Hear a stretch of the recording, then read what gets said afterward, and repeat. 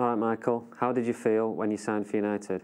Well, I was delighted when I first got the call from the manager to potentially come and sign for a great team like Man United. So it was quite a busy summer. I was talking to different people, but all them talks quickly stopped once the manager gave me a call, and I met him the following morning, and everything was wrapped up quite quick.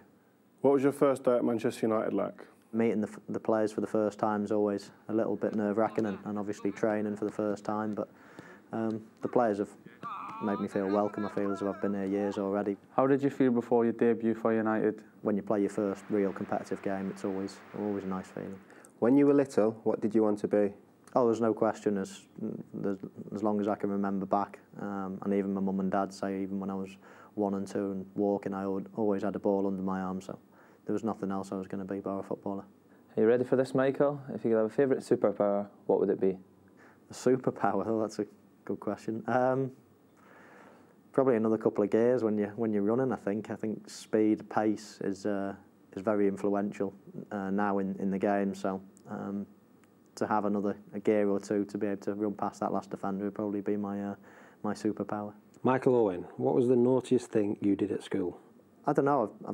I think I smashed a window before playing with the hitting a football. Probably missed the target and smashed a window, and got told off for that. That was probably the worst thing I did. If you weren't a football player, what do you think you would be?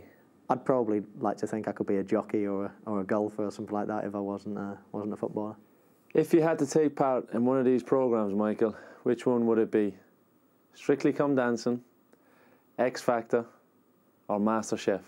The chef one. I mean, I wouldn't know how to cook a meal to save my life, so but I wouldn't know how to dance or sing, to be honest. So I'd be useless at them all. But I probably want to go on the chef programme then. Do you have any pre-match superstition? I try not to be superstitious, and I don't believe that it helps in any way, but I think most people are superstitious just in case something happens.